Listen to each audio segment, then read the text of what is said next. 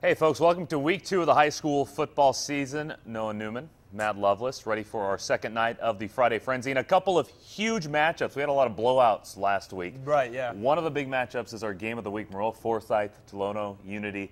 Big game, first game on the new turf out there at Maroa. They got their reader board and everything. What do you think? Yeah, I think it's going to be another great game. And like you said last week, a lot of blowouts. This week we have a lot of close ones, Right. and this one's going to be one of them. Maroa, Tolono, two of the best teams in the area.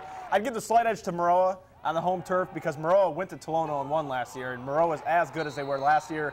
Tolono's lost a little bit, so I'd say Maroa is going to eke that one out in a close one. And tough to gauge last week. They both won by 5 or more touchdowns. So a tough one, but it'll be a very exciting one.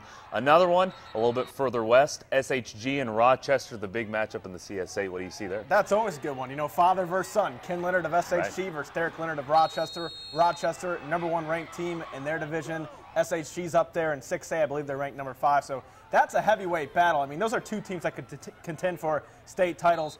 Again, I give the slight advantage to the home team, SHG, but who knows? That's a coin flip. That's going to be a great game. A lot of points in that one. Yeah, you mentioned the new turf as well. It's going to be a great game, exciting game. How many people do you expect to be there? That's going to be like a mini college game. Thousands. Casey Lund, a reporter out there, is going to need to arrive 2 hours early to get a parking spot. It's going to be nuts out there. Amazing. We're excited for week 2 here. We got 15 games on the schedule, plenty more scores, and of course watch our ticker brought to you by Buffalo Wild Wings. For all the rest of your scores, we'll be on at 10 o'clock tonight. See you then.